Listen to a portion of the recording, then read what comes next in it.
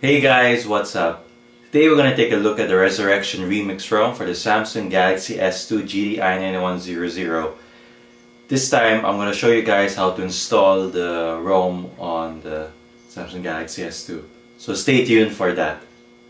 So the first thing we're going to do is we've got, of course, to download the Resurrection Remix ROM for, of course, the Samsung Galaxy S2 i9100.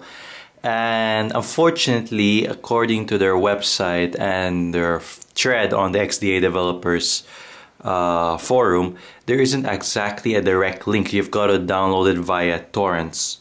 So that's not really a problem. It's roughly about, the download file size is roughly about 300 megabytes if I'm not mistaken.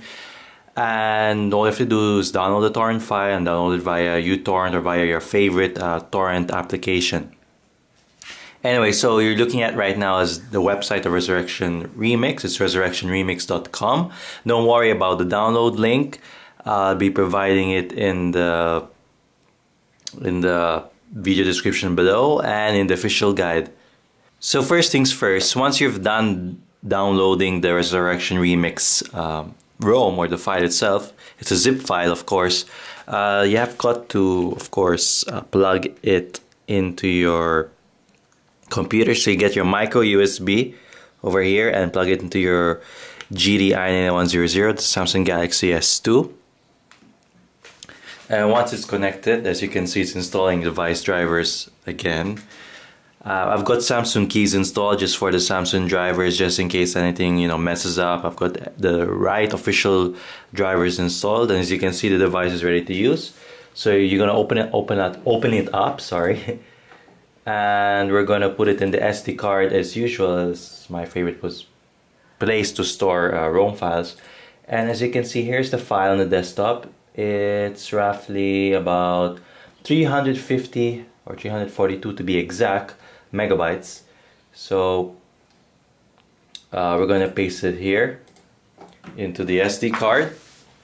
Give it a few seconds. Actually, give it 30 seconds tops, and it should be done. Copying. This time it doesn't look like it's got any G apps. Usually when you're using a ROM, you usually have to install the ROM, and afterwards you have to install G apps. Perhaps it's the G apps is included in this ROM, and this is an AOKP ROM compared to an AOSP ROM, as it includes several different tweaks and additions to the ROM itself.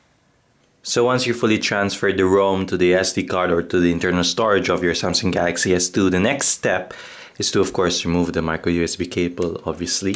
And we're going to turn off the device, fully turn it off.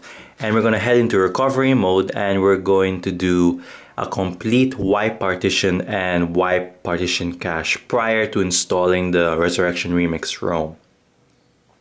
We do this because we're coming from a different platform and ROM, and at times there will be some issues, some conflicts will tend to arise between the two different ROMs. Anyway, so it's fully off right now. To head into recovery mode, all you have to do is to press volume up, the home button and the power button all at once for at least 10 seconds, and your screen should flash twice.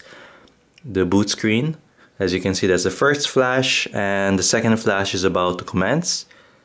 There you go. So you can let go now, and it should be automatically be rolling into recovery mode. And it's using the CWM based recovery, as I came from the Super Nexus ROM. So again, do a wipe data factory reset.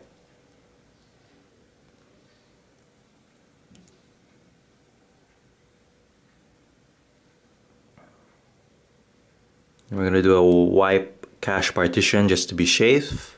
Just to be safe. What's safe? Safe. Anyway, so that's all done. So install zip from SD card. Choose zip from SD card. And we're gonna choose RRJB version 3.1.3 AOKP 4.2.1 i9100. Install it. This is the latest Resurrection Remix ROM available. It was released sometime last January, I believe, and I think they're working on another version right now. So give this a minute or two, depending on how long it's gonna take. Ooh, look at that, there's a jelly bean Sorry about it, you can see it. There's a Jelly Bean. Ooh, look at that, the Resurrection Remix logo. Okay, so I forgot to mention that, yes, don't give it a minute or two. This includes the AROMA installer, which will ease things out. I've experienced this before with, I believe it was the Slim Bean ROM, which I had the AROMA installer. I'm not so sure anymore. I can't recall because I've tested so many ROMs. Anyway, so this is a custom installer, so we can click next. We're gonna do a custom installation, it's recommended, and we can choose the different type of kernel and modem. Ooh, interesting. I'm gonna install the DORIMAN X and the LPX modem. Okay, it's on default, I guess, so click next. It's included, the Jelly Bean apps. Next. There are other options such as inverted apps and red holo theme. I'm gonna skip that. Select launcher. I'm gonna go for Nova launcher. Click next. Can we choose both? Yeah, we can choose both. Let's just have the Nova. What happens if we choose? Yeah, okay, let's leave it on both. You can choose none if you wish. Next. Okay, Walkman, Sony Music app. Okay. Did I click next? Alright. This wizard is ready to begin installation. Press install now to begin the installation. If you want to review or change, alright, so install. Alright, so this will probably take some time. Tops maybe 2 to 5 minutes. So I'll be back once it's done installing. So that was pretty quick. It only took less than a minute. So we're gonna click next. So it says no, before you reboot the device, select that. Of course, we've got to do another wipe cache. Sorry, we've got to do another wipe partition and wipe cache, and do a wipe DELVIK cache, fix permissions, etc. So we're gonna click finish. So remember to uncheck reboot your device now. So we should be heading back to the recovery. Yep, here we are. We're back in recovery mode. Go back, and we're gonna do a wipe data factory reset again, just to be sure that it's extremely clean and there won't be any issues at all. So wipe cache partition. Okay, we're gonna head over to the advanced menu now, and we're gonna do wipe DELVIK cache and fix permissions. And that's basically about it. Let's go back to the main menu and reboot system now. So this will probably take 2 minutes, 2 to 5 minutes again, as this is the first initial boot. So let's check out the boot up screen. Check it out, DORIMAN X kernel. There is Resurrection Remix, a very cool boot up sequence from Resurrection Remix. So give this a minute or two, and it should be loaded up to do the Android Jelly Bean. So I'll be back once it's loaded up. So hey again, it's finally done booting up, and we're here greeted with the startup screen. I mean the welcome screen, setup screen. Anyway, so we're gonna choose United States. And we're gonna skip the Wi-Fi part, so we can always do that later on. No, I don't want to set up a Google account. No, not now. Next. Oh, of course, I will set it up later on. I'll click next, finish, and we should be presented with the Resurrection Remix ROM. So right now we can choose which launcher. I'm gonna go for the Nova launcher. Oops, there it is. Launcher. I think I accidentally pressed it twice. Anyway, ooh, look at that. This is the Nova launcher. I pretty like this one. You can, of course, change around the icons, default icons down here. Forgot what this is called actually. But anyway, we're here in our home screen. And check out the transitions. We've got the app drawer here. And the dozens of widgets, some of which are from the Resurrection Remix.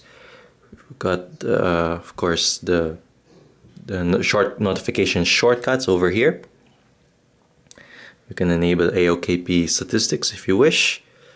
Let's check out the settings pretty quickly. This should be running on 4.2.1. Yep, 4.2.1. It's on the AOKP. It's using the Dory Man X kernel and is build number 3.1.3 of Resurrection Remix. And it's using that particular baseband version. So we can check out, of course, the Resurrection settings, which is quite extensive. There's so many things you can change here, including kernel and performance. Of course, you've got to grant it. So you can play around with, I believe it's underclocking and overclocking. Your CPU voltage here, which I don't recommend, which can actually destroy your phone. And I don't recommend that at all. I would still like to use my S2 for the next coming year. So that's basically about it. This is the Resurrection Remix installation guide, and I'll have an in-depth look of the ROM itself in a few days' time, and I'll hopefully be providing a review for you guys out there. So if you've got any questions, any queries in regards to the ROM itself, or if you've got any suggestions in which ROM you would like me to review or to check out, feel free to post in the comments section below. So don't forget to like this video, don't forget to subscribe to WiredMash and visit wiredmash.com. Of course, that's where I'll be posting the full guide to this installation guide, and I have other installation guides there on the wiredmash.com website. And most of all, thanks for watching.